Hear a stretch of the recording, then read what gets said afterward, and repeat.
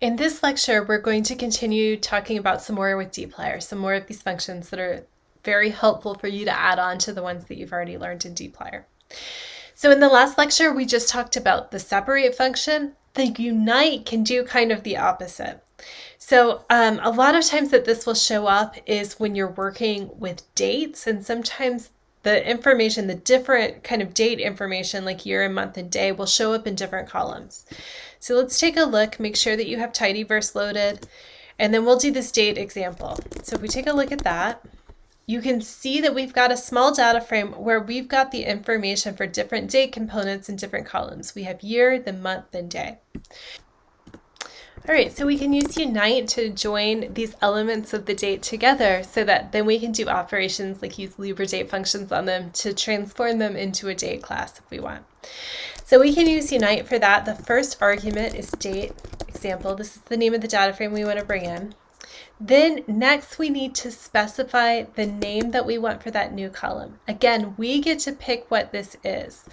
So in this case, let's do that it equals date.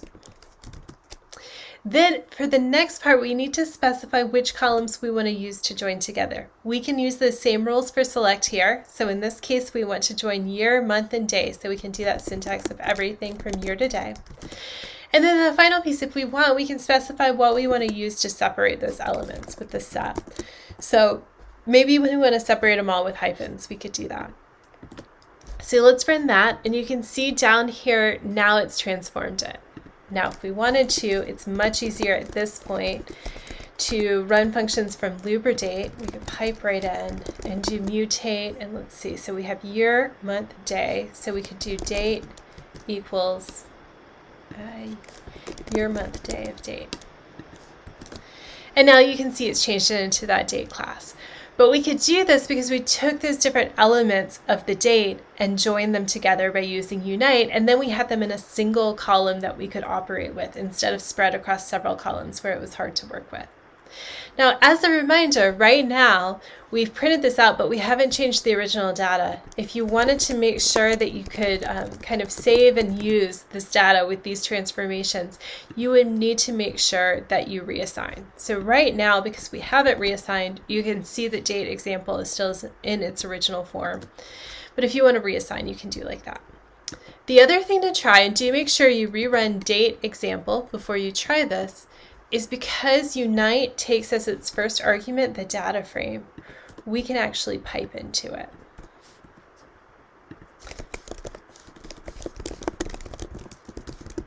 All right, so I've taken that date example and taken it out from unite so that instead of it being the first argument in unite, it gets piped into that first argument position. So you can see that that has also worked down here.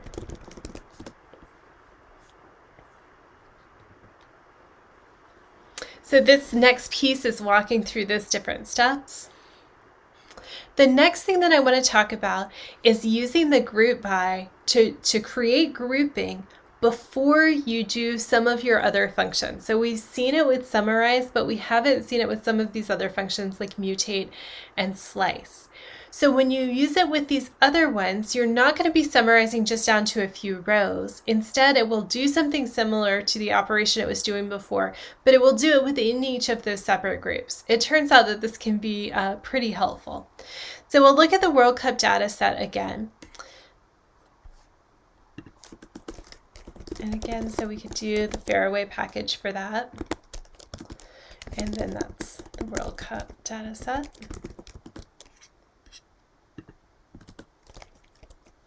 As a reminder, here's what it looks like.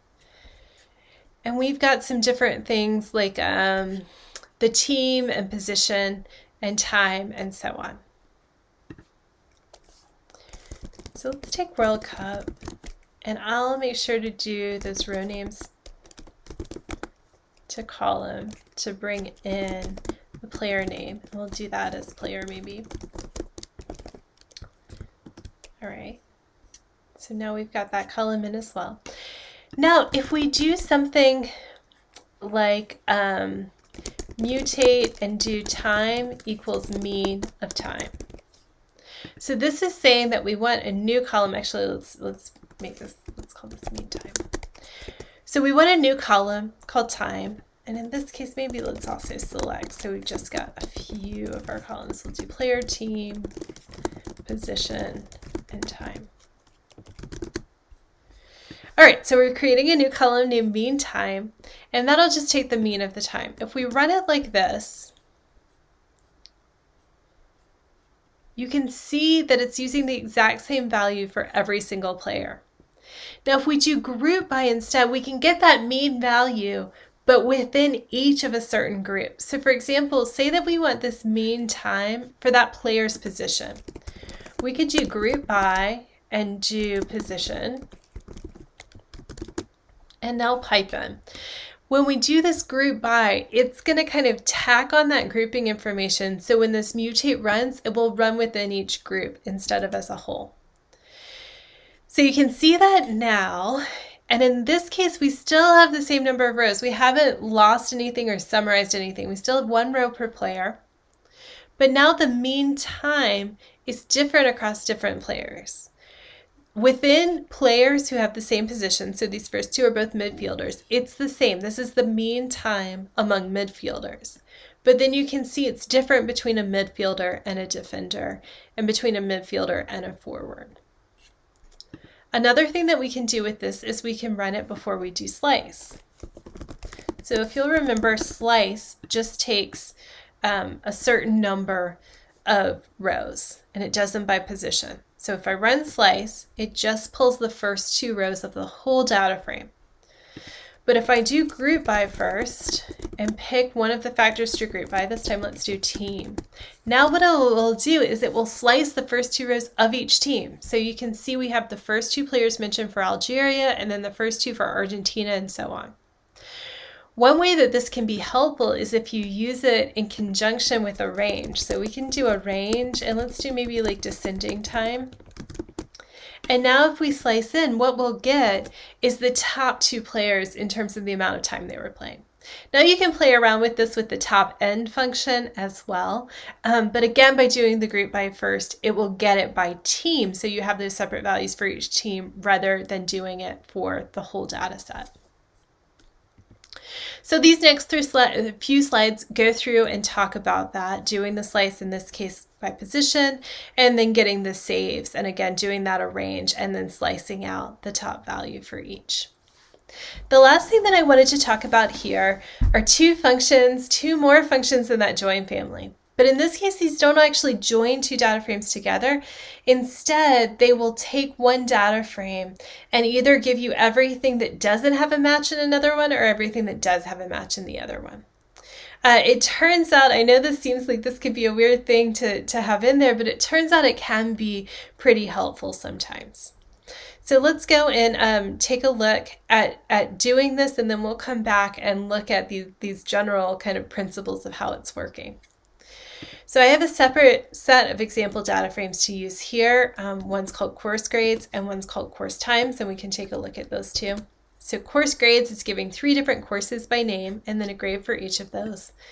Whereas course times is giving 3 different courses and then a day for each of these.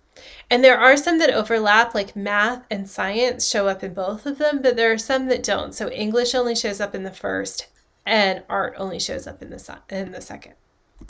So in an earlier lecture, we looked at doing joins. So let me do an example of full join here. And with that, we did the left data frame, and then we did the right data frame. And then we set what we wanted to join by. So this actually matches up by course, since we set by course, and pulls in the columns from both of the data frames. So we've got a data frame that's brought in information from both, and where it could, it matched up by the course. If we do this semi-join, what will happen is we won't get as much of this information. We will only get what we had for columns for the original one, and it will only include ones that have a match in the second data frame, even though it doesn't pull it in. So let me show that. If we do a semi-join, so again, course grades only has the columns course and grade. And when we do one of these joins, we get day added on because that's coming from the right data frame. When we do semi-join, we don't get day added on, but instead what's happened is it's taken this full data frame and it's only kept the rows where there was a match with the course with this other data frame we sent in. Anti-join does the opposite. It will only keep the things that don't have a match. So in this case, that's only English. So we have these little kind of cartoons to look at that. Semi-join, again, will only keep the rows from the first data frame where it has a match, where it's in that kind of inner portion. So because math and English in this example, and I apologize, these are slightly different from the ones I was just showing in the code.